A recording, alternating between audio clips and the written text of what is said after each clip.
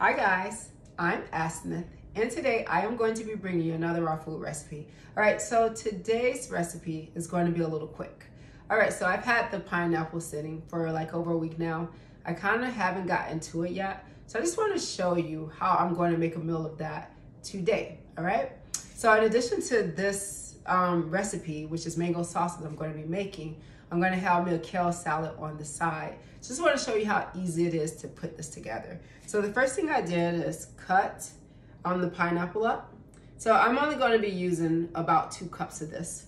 In addition to the pineapple I cut some bell peppers. Now, traditionally they use red bell peppers, but I'm using the mini bell peppers, what they call them mini peppers, and I have red, orange, and yellow.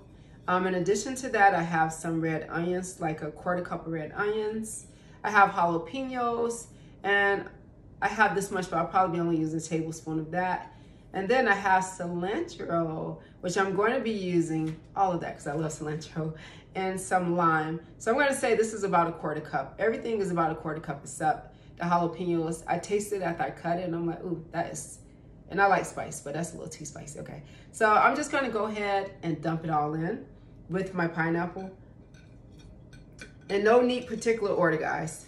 Just dumping it in.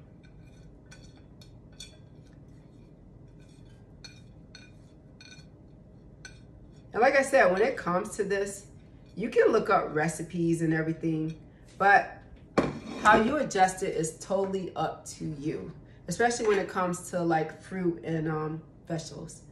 So on top of that, I'm going to also be using lime today. I'm just going to squeeze that on there. So I'm going for just a taste of 1 lime.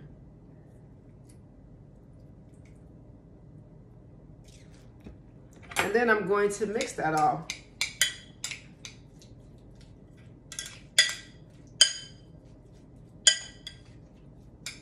And you know, with this recipe, you can also add a 1/4 teaspoon of salt. Totally up to you. It just, you know, brings out the flavor a little bit more. But I'm going to forego the salt and leave it as optional. And there you have it, guys. There's my mango salsa. Easy peasy and lime squeezy. We're going to say lemon because I use a lime squeezy.